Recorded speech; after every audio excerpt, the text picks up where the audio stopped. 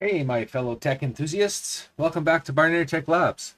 Today, I've got a terrifying tale to share with you that hits right at the heart of our sanctuaries, our home automation setups. I love that technology can be like that friend who says, "Here, hold my beer." It's what makes the relationship special. Trust me, just when you think you got a handle on things, well, here, hold my beer. So let me set the scene for you. I have Home Assistant running and a virtual machine on Proxmox. I have regularly scheduled VM snapshots and Home Assistant backups. It felt pretty secure. After all, what could go wrong, right? Well, imagine waking up one day to find your home automation sanctuary in ruins.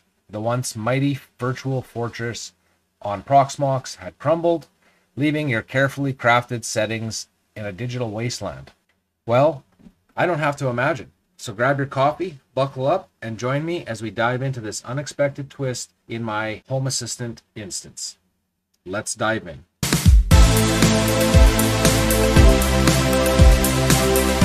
So let's get right into what happened. So my home automation sanctuary crashed and burned. The system failure blindsided me, and despite my best troubleshooting efforts, I couldn't resurrect it. In fact, I don't fully understand what happened. The VM snapshot was corrupt, rendering those snapshots useless, which means that the local Home Assistant backups, well, poof, they're gone. Now, I'm no stranger to data loss. I've been down that road before, and let me tell you, it's a bumpy ride. That's why I've embraced the 3-2-1 backup method like it's a tech religion. I have 3 copies of my data on 2 different media types, with one safely tucked away off-site. Now, I probably shouldn't be confessing this out loud, especially not where my hardware can hear it, but this strategy is my secret weapon. It's why I can boldly declare that I'm ready for the worst that technology can throw at me. Here, hold my beer. Now, let's peek under the hood of my setup. I've got Home Assistant OS running on a Proxmox server, regular backups, you betcha. But it's not just about the VM snapshots. It's a symphony of backup strategies that ensures that even in the face of a complete system failure, as I experienced, I can resurrect my setup in the blink of an eye. So here's the deal. And God, I hate that saying. Learn from my mistakes, past and present. Consider fortifying your setup with a robust backup strategy because, mark my words, if you haven't embraced the 3-2-1 tech religion, your setup is a disaster waiting to happen. Oh, sorry to interrupt the video, but before we dive back in, let me have a quick chat with you. Creating content like this is a labor of love, and your support keeps the gears turning. If you're finding value in what we're exploring, here's how you can lend a hand. Firstly, give that like button a little love, and hit subscribe if you haven't already. It's not just a click, it's a virtual high five that helps our community grow. Next up, if you think this content might help someone you know, share the video. Spread the knowledge, and let's make our community even more awesome. And lastly, for those that can support the channel financially, you have options. You can check out the links in the description for some affiliate magic. Clicking through and exploring those links helps keep the content flowing without any extra cost to you. If you're feeling a little extra generous and want to directly contribute to the channel's growth, you can do that too. Every bit makes a big difference. Thank you for being part of this journey and your ongoing support. Now, let's jump back into the video. You know, Mike Tyson once said, everyone has a plan until they get punched in the face. Well, my tech enthusiasts, consider this the digital punch to my well thought out plan. Now, let's shine the spotlight on that unsung hero, as I mentioned before, of this whole thing. And that was my offsite Home Assistant backups. And we'll dive into the how-to later in the video. But thanks to my newfound tech religion, aka my trusty backup strategy, I managed to resurrect my setup on a shiny new VM without losing a byte of vital configuration, automations, or crucial data.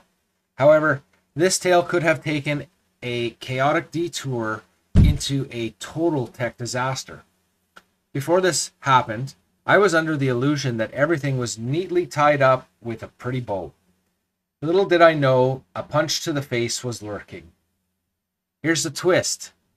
Nestled within the secret files for Home Assistant and ESP Home are where the crown jewels are stored, API keys and other crucial data. Now, sure, I had the essentials for a rebuild. I store all of my ESP home configurations in a private repository on GitHub, which you can sign up for and get a free account, and you can save your stuff there as well. However, what I didn't save was those secret files. And while I had the essentials for a rebuild, reality came crashing down. I have over 20 ESP home devices scattered around my place. And here's the kicker. You absolutely need that API encryption key to program or update them over Wi-Fi. Well, without it, you've got to go dig those devices out, hook them up to your computer, reprogram each one, and then put them back. What an absolute pain. I learned a valuable lesson, and I'm going to lay it all out for you, so just stick around, because next I want to share with you the lessons I learned from going through this. All right, so what are these invaluable lessons this disaster has gifted me? Well, these takeaways are gold nuggets for anyone knee-deep in the world of home automation. So, lesson 1. Redundancy is your best friend. Remember when I thought running Home Assistant on a virtual machine on Proxmox was foolproof? Well, think again. Redundancy is the name of the game. If possible, have a backup for your backup solution. Maybe consider setting up multiple instances of Home Assistant, especially if you are on Proxmox, or keeping spare hardware around just in case something fails. Because in the tech realm, nothing shouts confidence like having a plan B for your plan B. Lesson number 2, monitor everything. And here's a lesson straight from the Tech Vigilante Handbook, and that's keep an eagle eye on your system's health. Use monitoring tools to track CPU and RAM usage, disk space, and network traffic. Set up alerts to give you a heads up if something's amiss. Early detection is your superpower in the battle against tech gremlins. Lesson 3, document, document, document. I can't stress this one enough. Maintain a detailed record of your Home Assistant configuration, your API keys, and integration settings. It's your secret weapon. It could have saved me hours of reprogramming my ESP home devices if things had gone worse than they did. Consider keeping the documentation on GitHub or Google Docs. Documentation might not be glamorous, but it's your tech superhero cape. Lesson number 4. Test your backups regularly. Now, here's a mantra to chant every now and then. Backups are only as good as your ability to restore from them. I repeat, backups are only as good as your ability to restore from them. So create a test environment and make a habit of practicing restoring from the backups. It's like a fire drill for your tech setup. When the real disaster strikes, you won't be fumbling in the dark. You'll be calm, collected, and ready to restore. But here's a personal anecdote, a bit of a rant, and yes, my own mistake, but picture this. I'm on the welcome screen, faced with a decision to create a new instance or restore from a backup. Now, well, duh, of course, I chose the latter, forgetting that I added a password to my backups because actually, I've never restored from my backup, so it's been a while. But here's where it gets interesting, or should I say rant-worthy. On the restore side, that spinning HTML progress widget, well, it's like a stubborn donkey, spinning endlessly, leaving you believe the system is working, it's magic, when in reality, it's just failing silently. Confused? Let me show you exactly what I mean. So this is the welcome screen that you are presented with, and if you happen to load your instance fast enough, you will also see a progress of what the system is doing in the background. So, as I was saying, from this welcome screen, we can either, create our smart home or restore from backup. So, as I said, let's restore from backup.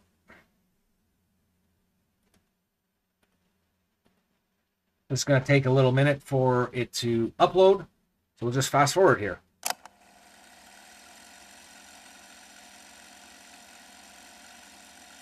All right, so the full backup is uploaded, and like I said, it is password protected, but I feel that any kind of error that you get here at this stage, the same thing's going to happen.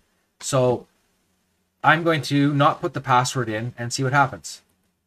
Click restore, saying you're going to wipe out your entire system. This can take up to 45 minutes. Sure, let's restore. Okay, So this is the spinning widget that I'm talking about. And we see here restore in progress. And this is just going and going and going. But this has already failed. Now, let me show you what I mean. We hit refresh and we go back.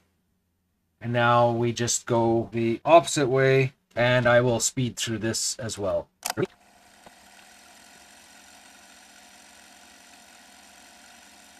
All right, so now that we're inside our newly created instance, let's have a look at what's going on. This notification here, I'm just going to ignore. It's picking up my regular devices on my network. So one thing, just click on our username here. We're going to turn on advanced mode right away. Okay, that's just so that we can see a little bit more of what is going on, check the logs and that kind of stuff. So now let's go into our settings and into our system and into our backups. So we can see my backup here that uploaded. Let's double click it. And again, let's restore. But again, we're not going to put the password in. See what happens. Are you sure you want to do this? Yeah.